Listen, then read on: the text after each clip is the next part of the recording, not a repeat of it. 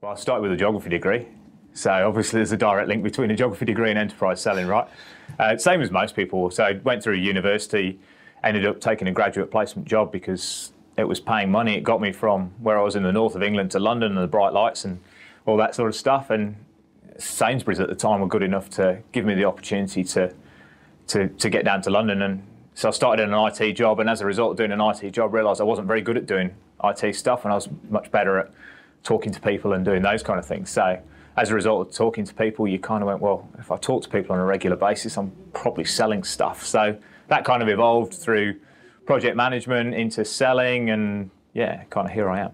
The thing that gets me out of bed is probably working at how people work and what motivates people. So if you actually start listening to what personally drives people and then look at the situation that they're actually in, whether that's professional or personal, it's quite interesting trying to work out how you can be of relevance to them or benefit them in whether that's a personal thing or a professional thing. So that psychology of selling is probably the thing that gets me out of bed to go and do a day job apart from the money.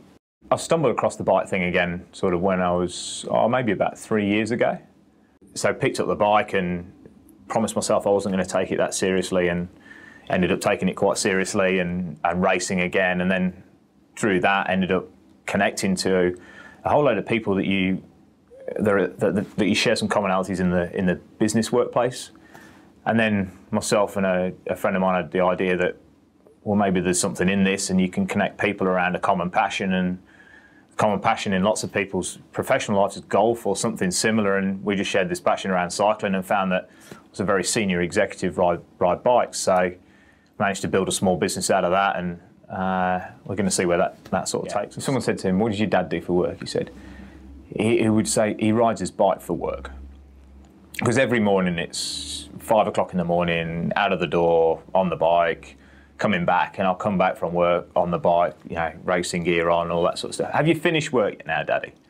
So, not finished work, no. Well, not that job. I've finished one of my jobs, but I've got another job to do. And that kind of struggles with the fact that you can kind of be doing a thing that you enjoy doing that's riding a bike, but that can actually be a job. So creates a bit of confusion for him on that front.